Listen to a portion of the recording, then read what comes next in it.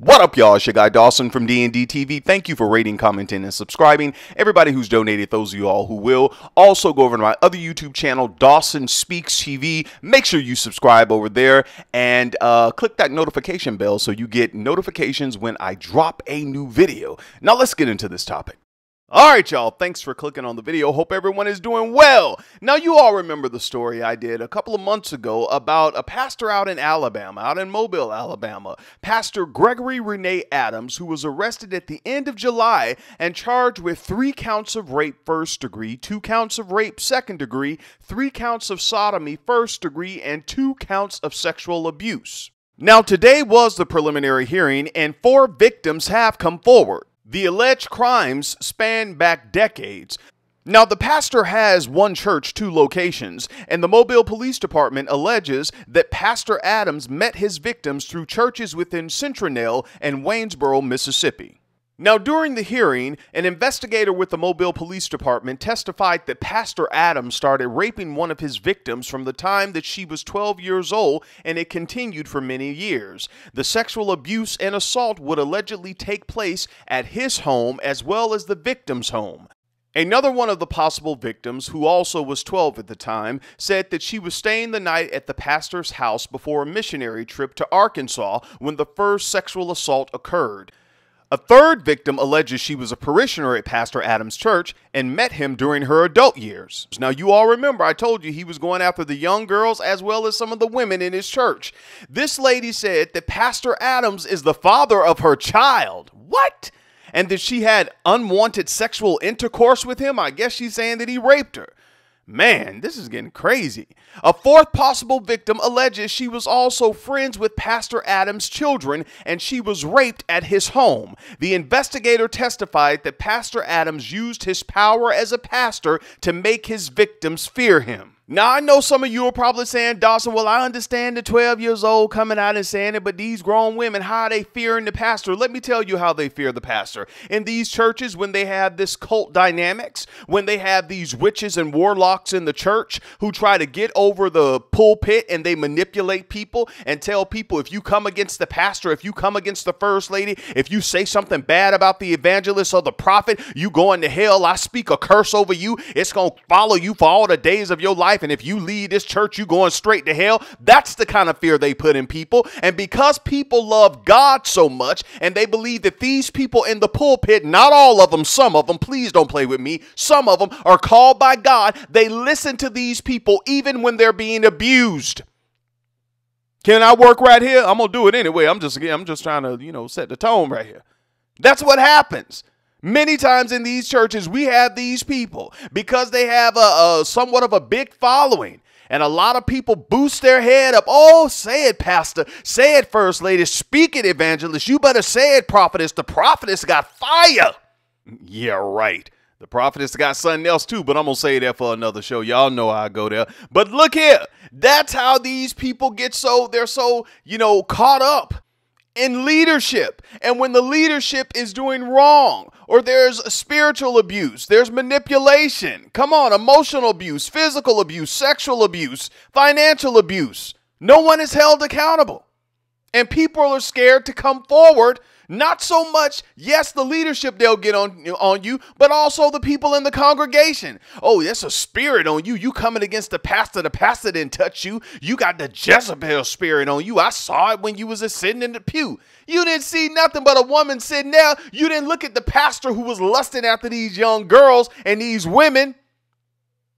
But some of you people in the congregation will defend these people even when you have proof. Even when this pastor here got on national television and the news anchor, you all remember that clip, when she said, do you have anything you want to say to the victims? And he said, I'm sorry. Would you like to say sorry to the victims? Is that a yes? He eventually apologized. You nodded your head yes that you were sorry to the victims. Would you like to say sorry to them physically? I'm sorry. Investigators say sorry will never be enough for the trauma he's caused the victims. Y'all still will stand by these people who've raped people in the church. And we're going to hell. No, I'm going to hell for reporting this. Oh, Dawson, you an accuser of the brethren. You going to hell. I'm going to hell, and the pastor right here doing all this foul stuff. Where he going, to Vegas? Let me go on. According to the testimonies in court, Pastor Adams told one of his victims if she didn't have sex with him, God would strike her down with lightning. That's what the pastor said. Oh, good old pastor, 63 years old. Pastor Adams allegedly told his victims he chooses who goes to heaven or hell.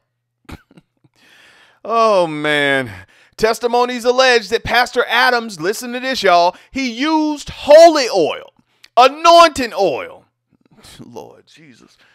Oh, God, I can't make this stuff up. The pastor used the anointing oil, the holy oil, the olive oil, the blessing oil as lubricant to sexually assault some of his victims. Take a breath.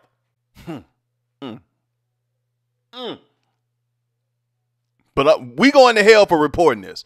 I'm going to hell for talking about this. But the pastor will get there before us because he going on the slippery slope to hell. Not only are you a pastor that has one church, 2 locations, you're a married pastor, have a family of your own. You're a pastor who's charged with sexual abuse, multiple counts of sodomy, and rape. And you're taking the blessing oil that you touch people's head with during Bible study, during revival, during Sunday morning and Sunday night service. You're taking that blessing oil and you're using that as lubrication on these victims. Disgusting. Now, the investigator said it took years for the victims to come forward because they feared no one would believe them. No one in the church would believe them, and I agree. And some family members probably wouldn't believe them either. That's why we have all these people coming out saying what's happening to them now, because the pastor didn't do that, your uncle didn't do that, your cousin didn't do that. Oh, we got to forgive. Oh, get out of here. Pastor Adams is out of jail on bond. Take a breath. Oh, my God, Jesus. Jesus.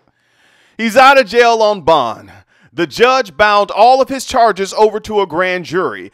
Anyone with additional information about this case, including potential victims, call the Mobile Police Department and let them know what's going on, okay? Now, let me say this. I know there are a lot of you who say, well, why do these people send their children over to these individuals' homes? Or why do they let the pastor or people in the church? No, come on now. They're like you all are in the church and you all let these people just lay hands on you, these traveling evangelists, these people who come from all over the world. You don't know what they did the night before, but oh, the prophetess is coming in town and she can call you out and get you to give her $1,000 to $10,000. That's the same way some of these people are trusting with their kids because they feel that these individuals are close to God. Not a lot of them. A lot of people aren't watching Dawson Speak TV. They're not watching the other vloggers. Some of the pastors and people have told them that YouTube is of the devil. But then your child get raped, then you want us to do a story on it. You hit us up. Please, this happened to me in church. This happening to me. I need to tell my story. No, you better flip that camera around and hit play and tell your own story on YouTube. If you can comment, criticize, and critique, you can create content on your own platform. Take a breath, Dawson. Shondo. I feel like saying it again. If you can comment, criticize, and critique, you can create content on your own platform. You don't need me. You need to open your mouth and speak. Boy, I be going off on this show, don't I? Let me calm my own self down. But I'm serious. Many people believe that these people in the church wouldn't touch them, wouldn't harm them until they go through this stuff. And then that's the outcry. And all I'm here trying to do, not trying to be your best friend, not trying to get you to like me, is to try to get you to wake up. Wake up. It's just like my cousin told me a couple of weeks. Some of these people in church, they're like a bunch of zombies. And I'm just trying to get you to snap out of it. Come on, man. I remember I had a client one time. His mama told me, she said, his dad ain't doing what he's supposed to do. And he's a young man growing up here in Miami. And she said, I went to this church and I just went into church and they was having a deacons meet. And she said, I told the deacons, I just need somebody, just anybody to be a role model to my child. I don't need y'all to give me money. Don't give me food. Just somebody to be a role model to my child. And I understood that mother's pain. But I'm the Dawson and I had to tell her, don't you ever do that again. Because there's some people who will see that as a weakness in you and they will take advantage of your child. And you, don't you ever do that. Everyone in the church We like to think everybody is so real and they're this and that. Not all churches, some. Please get that. There are a lot of people who are in these churches, and it's a breeding ground for molestation. It's a breeding ground for extramarital affairs. It's a breeding ground for manipulation. And if you all don't want to talk about it, I'm going to talk about it. Just sit back and listen. Now go off in the comments, y'all. I keep going all night. It's your guy, Dawson. Take care of yourself and each other. Peace.